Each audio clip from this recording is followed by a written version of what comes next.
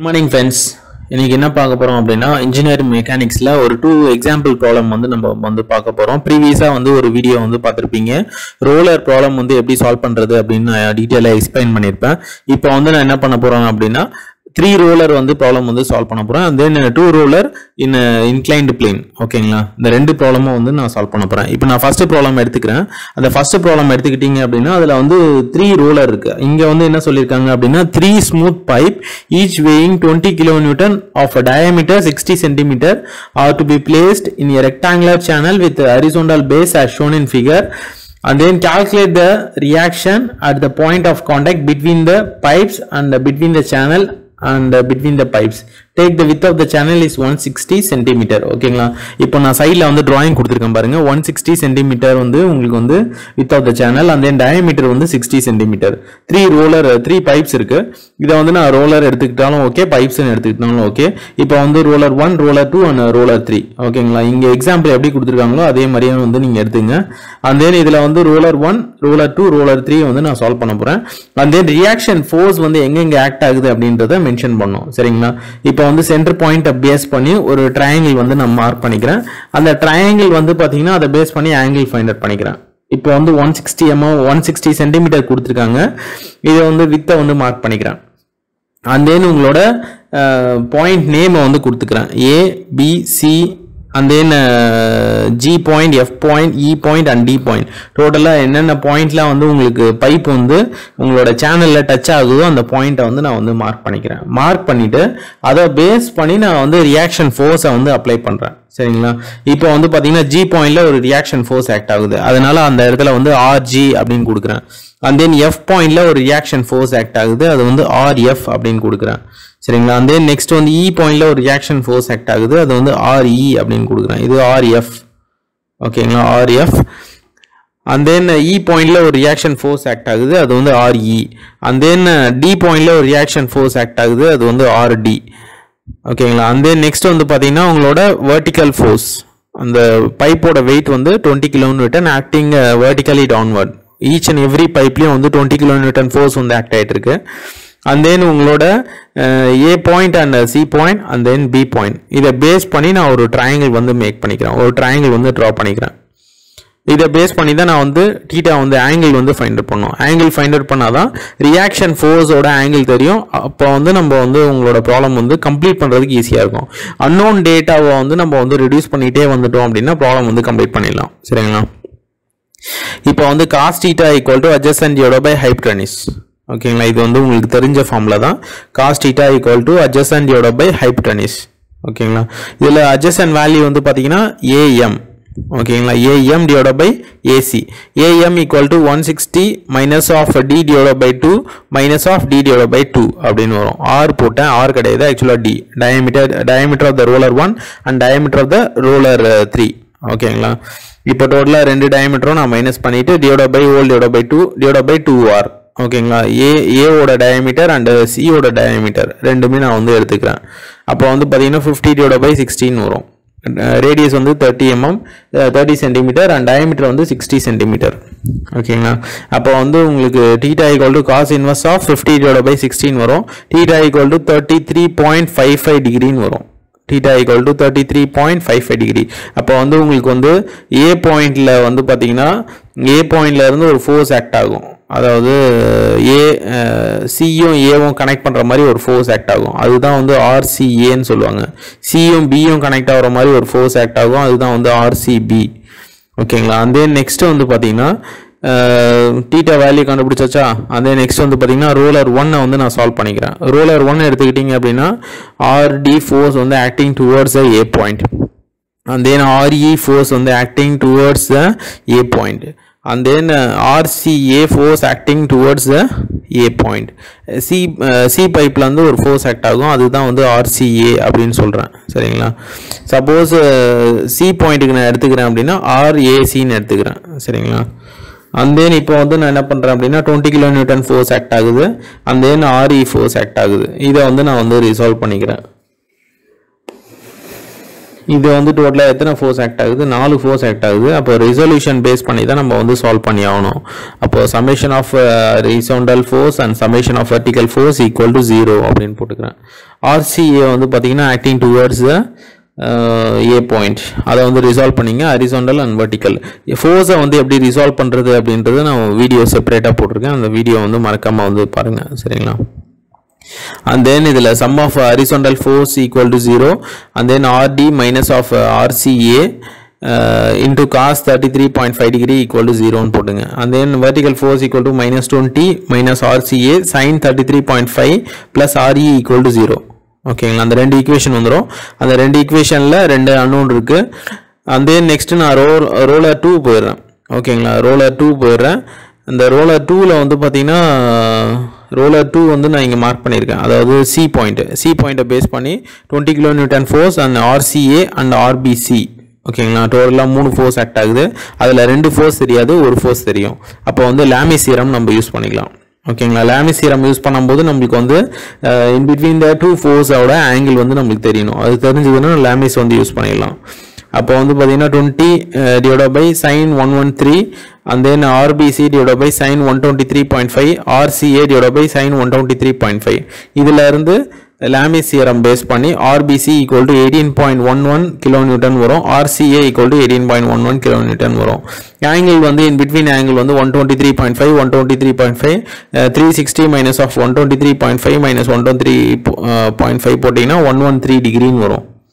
ஓகேங்களா? இதை வந்து கால்குலேட்டர் பேஸ் பண்ணி சால்வ் பண்ணிடுங்க.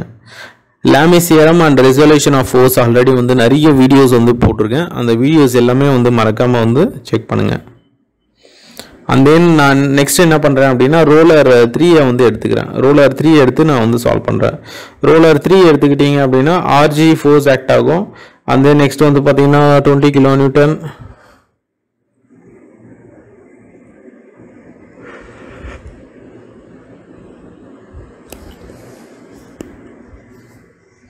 RBCயும் RCAவும் வந்து பார்த்தீங்கன்னா 18.11 kN வருது. செக் பண்ணிங்க.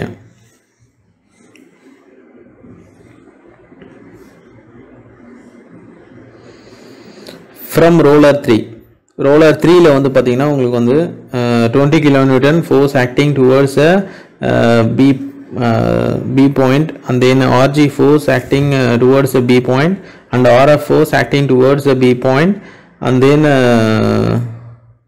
RCB force acting towards a B point at an angle of theta. இப்போ வந்து ரிசால்வ் பண்ணிட்டு sum of horizontal force sum of vertical force அப்படின்னு சொல்லிட்டு எடுத்து சால்வ் பண்ணோம். sum of horizontal force எடுத்துக்கிட்டீங்க அப்படின்னா RCB cos 33.5 minus of RG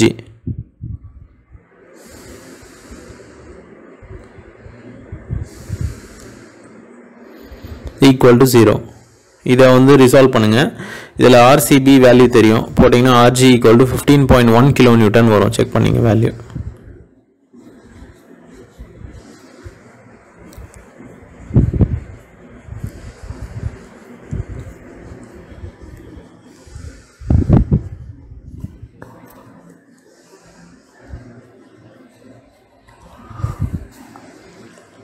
Sum of vertical force equal to 0. minus 20 plus RF minus RCB sin theta equal to 0.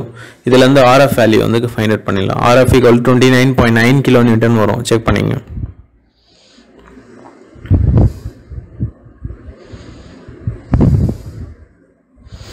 and then from equation number 1 அதாவது roller 1 எடுத்துக்கணும். Roller 1 எடுத்துட்டு அதில் இருந்து RD கண்டுபிடிக்கணும். and then equation number 2ல இருந்து RE value வந்து find out பண்ணுங்க. Already இதில் அன்னோன் வேல்யூ எல்லாம் ஃபைண்ட் அவுட் பண்ணியாச்சு. ஜஸ்ட் சப்ஸ்டிட்யூட் பண்ணிங்கன்னா உங்களுக்கு வேல்யூ கிடைச்சிரும். கால்குலேட்டர் எப்படி யூஸ் பண்ணுறது அப்படின்னு சொல்லிட்டு ஒரு வீடியோ வந்து போட்டிருக்கேன். அந்த வீடியோவை மறக்காமல் செக் பண்ணுங்கள். ஏன்னா வந்து இன்ஜினியரிங் மெக்கானிக்ஸ் பொறுத்தவரையும் கால்குலேட்டர் இல்லாமல் ஒன்றுமே பண்ண முடியாது. அதனால் கால்குலேட்டர் வந்து நல்லா ஃபாஸ்ட்டாக யூஸ் பண்ண கற்றுக்குங்க.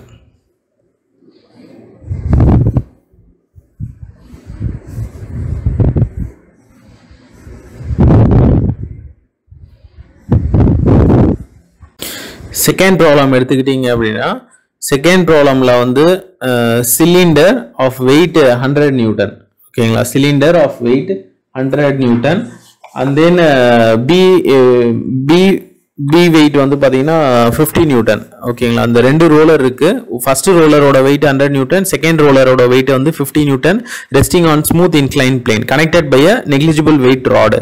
ஓகேங்களா, இந்த negligible wait ராட்ன்றதால tension force act ஆகுது அப்படின்னு வச்சுக்கலாம். Then find the P force. ஓகேங்களா, இப்போ டிராயிங் வந்து நான் ரைட் ஹேண்ட் சைடில் கொடுத்துருக்கேன். இப்போ அந்த டிராயிங்கை தான் நான் வந்து ட்ரா பண்ணிட்டு இருக்கேன், பார்த்து தான் ட்ரா பண்ணிட்டு இருக்கேன். 60 degree and then 30 degree, 45 degree. இதை வந்து நம்ம ரிசால்வ் பண்ணணும். T force வந்து acting towards a point and T force acting towards a B point and then P force acting towards the B point. P force வந்து எதுக்காக act பண்றாங்க அப்படின்னா, the system is in equilibrium condition. System வந்து equilibrium conditionல வேணும் அப்படின்னா P force வந்து நம்ம apply பண்ணணும் towards the B point. அப்போ வந்து மேல இருந்து ரோலர் வந்து 100 நியூட்டன் இருக்கு, கீழே வந்து 50 நியூட்டன் இருக்கு. அப்போ 100 நியூட்டன் வந்து டுவர்ட்ஸ் கிரவுண்ட் பாயிண்ட்டை பேஸ் பண்ணி வந்துட்டு இருக்கோம். அப்போ வந்து கிரவுண்ட் பாயிண்ட்டை பேஸ் பண்ணி வரும்போது உங்களுக்கு வந்து 100 நியூட்டன் ஃபோர்ஸ் வந்து வெர்டிகலி டவுன்வர்ட். ஓகேங்களா, ரோலர் ஏ மட்டும் நான் எடுத்துக்கிட்டு அதை வந்து ரிசால்வ் பண்றேன். அப்போ வந்து பாத்தீங்கன்னா உங்களுக்கு RC அதே நெக்ஸ்ட் வந்து பாத்தீங்கன்னா T ஃபோர்ஸ், டோட்டலா 3 ஃபோர்ஸ் ஆக்ட் ஆகும். அந்த 3 ஃபோர்ஸோட ஆங்கிள் எடுத்துங்க. அந்த ஆங்கிளை வந்து நான் என்ன பண்றேன் அப்படின்னா by using Lami's theorem base பண்ணி நான் சால்வ் பண்ணிக்கிறேன். ஓகேங்களா, லாமிஸ் தியரம் ஆல்ரெடி பார்த்தது தான். அப்போ லாமிஸ் தியரம் எடுத்துக்கிட்டீங்க அப்படின்னா லாமிஸ் தியரத்துல வந்து பாத்தீங்கன்னா உங்களுக்கு வந்து ரியாக்ஷன் ஃபோர்ஸ் வந்து நம்ம வந்து ஃபைண்ட் அவுட் பண்ணணும் அப்படின்னா இதுல வந்து நீங்க ஆங்கிளை வந்து ரிசால்வ் பண்ணணும். ஆங்கிளை வந்து ரிசால்வ் பண்ணிட்டீங்க அப்படின்னா நீங்க வந்து ப்ராப்ளம் வந்து கம்ப்ளீட் பண்ணிடலாம். ஆங்கிளை ரிசால்வ் பண்ணணும் அப்படின்னா நீங்க என்ன பண்ணணும், in between the two ஃபோர்ஸஸோட angle வந்து நீங்க வந்து ஃபைண்ட் அவுட் பண்ணிக்கணும். ஓகேங்களா, ஃபைண்ட் அவுட் பண்ணிட்டீங்க அப்படின்னா லாமிஸை வந்து ஈஸியா சால்வ் பண்ணிடலாம். அண்ட் தென் இதில் லாமிஸ் தியரம் சால்வ் பண்ணும்போது உங்களுக்கு ஆன்சர் வந்து பார்த்தீங்கன்னா டென்ஷன் ஃபோர்ஸ் வந்து 122 நியூட்டன் அண்ட் தென் RC வந்து பார்த்தீங்கன்னா 136.6 நியூட்டன் அப்படின்னு வரும். செக் பண்ணிங்க. அண்ட் தென் ரோலர் B எடுத்துக்கிறேன். ரோலர் Bல வந்து பார்த்தீங்கன்னா P ஃபோர்ஸ் ஆக்ட் ஆகுது, and then T force act ஆகுது, and then RD force act ஆகுது. இது எல்லாத்தையும் ரிசால்வ் பண்ணணும்.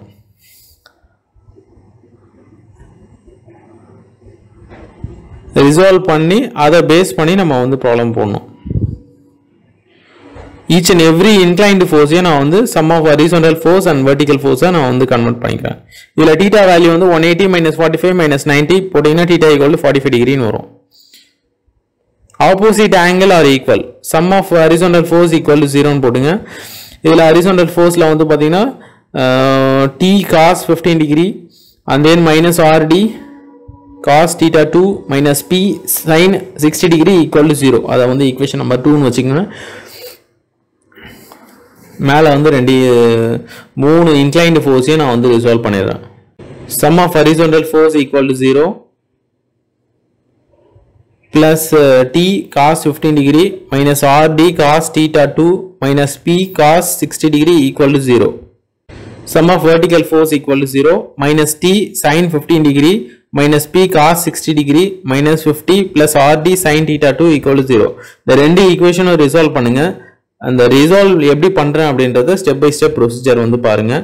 இதை பேஸ் பண்ணி ஃபைனலா வந்து ஈக்குவேஷன் மோட சால்வ் பண்ணி நீங்க வந்து ஈக்குவேஷன் வந்து P ஃபோர்ஸ் அண்ட் RD ஃபோர்ஸை வந்து கால்குலேட் பண்ணணும்.